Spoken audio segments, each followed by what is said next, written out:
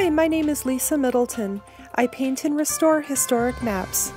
Today I will tell you about one of my favorite maps, the plan of Captain Carver's travels in the interior parts of North America. Detailing the planned travel routes that Captain Jonathan Carver planned to make in the interior parts of North America, this 1781 map by the same name is quite detailed.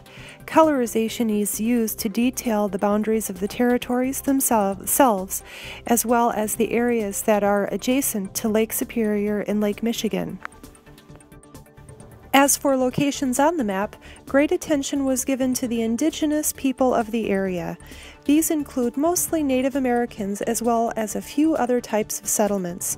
Rivers are clearly and expertly drawn in rich detail to provide full aid while traveling. As for the man behind the map, Captain Carver was originally from Massachusetts. Once married, he later moved to Connecticut, where he had 7 children by his wife. He joined the militia towards the beginning of the French and Indian War, where he took up a love for exploration. In 1766, he was contracted to find a western trade route leading to the Pacific Ocean. You know this route as the Northwest Passage.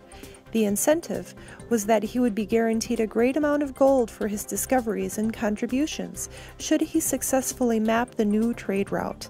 The current route that stretched towards the southern portion of the Cape of Good Hope was too long and was always involved in a skirmish of sorts with the contesting European political powers of the day.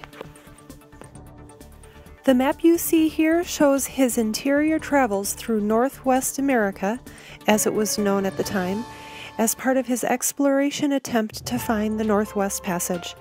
Captain Carver would use the already established fur trade routes by the French and do some trading along the way to help finance the endeavor. He left with several large fur trading canoes to begin his journey.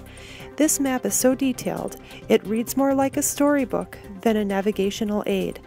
A great piece of history and a look at a time in our nation's history when fur trade reigned supreme in our land. Please visit www.greatriverarts.com to see more beautiful hand-painted historic maps by Lisa Middleton.